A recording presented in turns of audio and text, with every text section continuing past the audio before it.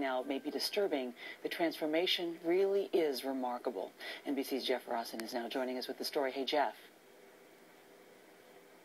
Hi, Ann. Good morning. Charla Nash was attacked right up this driveway behind me, and it was violent. Travis the chimp ripped off her face and her hands. Her mere survival, a medical miracle, but turns out that wouldn't be the only miracle. 2.5 years later, countless surgeries later, Charla Nash has a new face, and this morning you're about to see it for the first time.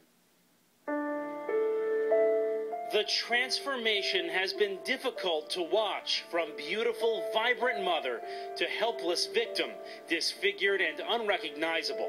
After the attack, Charla Nash wore a veil to cover herself. Travis the chimp came at her with such force, Charla never stood a chance. He's killing my friend! Who's killing your friend? Him, my chimpanzee! The chimp took off Charla's nose, mouth, and hands and left her permanently blind. Doctors saved her life, but wouldn't stop there, attempting the country's first ever double hand and face transplants. Charla spoke with NBC News just weeks before her life-changing operation. Getting my face and hand together, that would be nice. All in one. Being able to do everything on my own. These are the first images of Charla's new face, revealed this morning for the first time. Her brother and teenage daughter Brianna were at the hospital when the bandages came off, and the progress is stunning. This photo was taken just after the surgery 2 months ago. And this is Charla today. The swelling has gone down, and her new face has molded to her bone structure. Well, I think she's pretty impatient as to recovery, but she's recovering very well. Her speech is getting much better. She's been getting up, and she's starting to eat. Charla is still too weak to give an interview, but told us, "I'm beginning to feel my jaw and chin, and I can move my mouth and smile." Did she smell yet, or did she Yeah. Really? Yeah, can you smell, Charlie? Yeah. Wow. Charla is also breathing on her own now, and remember, she hasn't eaten solid food since the attack. Her first meal with her new face, eggs with cream cheese.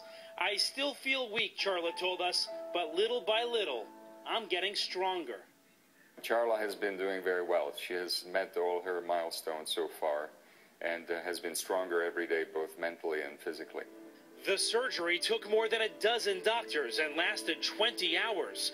There were complications, though, after the operation, and Charla's new hands had to be removed. But her new face took and has already changed her life.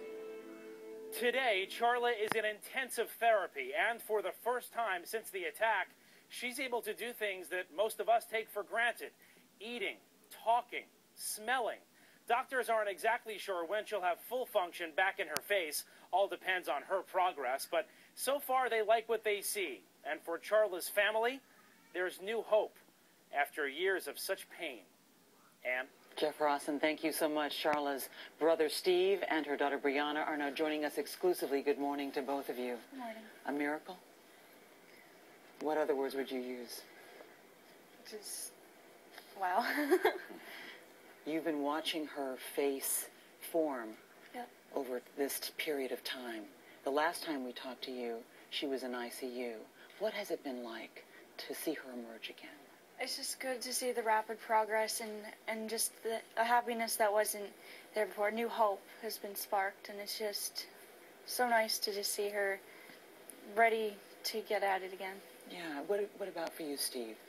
Well, initially after the operation, she was quite sick, so I was there like for 2 weeks, and I don't know if she even said 10 words to me during that time. And so from that point and then now, where they interviewed her this morning and they got her to talk, they mentioned her statements and everything, and her optimism is back again, and so we're quite ecstatic. The idea that now there is the possibility, the beginnings of her own ability to smile. I see you smiling, Steve, and you, Brianna, just Thinking about that, right. What does that mean to your family? What does that mean to Charla? Just for her to make an expression, something that we've had to take from her words before. It's just nice that her body language can express how she feels.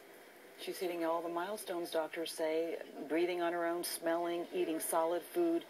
It really is amazing. At the same time, she has faced such one grueling challenge after the other, and shortly after the surgery, she had to have both hands removed because of the complications. So what would you have to say about her resiliency? Well, first, I want to mention that the hands, they were a successful transplant. It was complications with pneumonia that made it so the doctors say they didn't thrive. And that was because there was no circulation to the hands, or not enough circulation.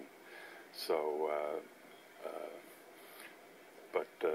and I forgot your question. She wants independence. Oh, yeah. And so it's got right. to hurt not to have those hands for her emotionally. It's got to hurt emotionally. So how has she stayed strong? All she said is, just like with the attack, that we're going to start from this point and look forward, And we're very optimistic that the face thrived, and just looking forward to the next attempt at the transplant. So there will be another effort to transplant her hands. Are there many more surgeries planned? What is the future, Brianna?